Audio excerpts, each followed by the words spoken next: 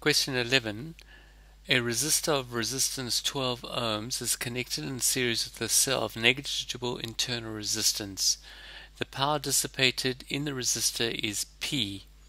The resistor is replaced with a resistor of resistance 3 ohms. What is the power dissipated in the resistor now? And that would be in terms of P. So in looking here, we'd use our power formula, and because we've got V and R, we would use this formula: power is equal to V squared over R. So initially we're going to have V squared over 12, and then for the second one, for this would be P1, and then P2 would equal V squared over 3. Now obviously the power 2 here with the 3 ohm resistor is going to be greater, and we could write that as 4 times V squared over 12, like that. So it's going to, and this over here would be P, so it's going to be D, 4P. Looking at 12, the electromotive force EMF of a cell is defined as. Now often with these it's best to try and get rid of a few.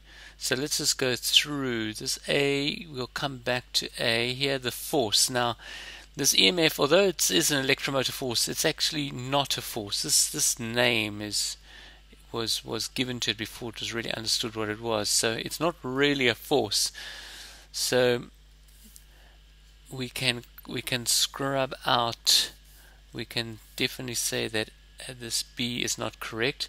C, the energy supplied by the cell per unit current. Now it's per unit charge, so it's not that.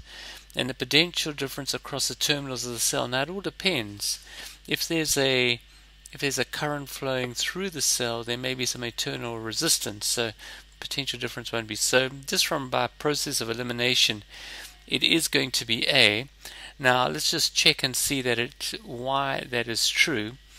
We got the power supplied by the cell per unit current. So look, I'm looking at a power divided by an I, power per unit current. Now power is equal to work over time, and I'm dividing it by I, and as we can see that I is equal to Q over T, so it's dividing by Q divided by time.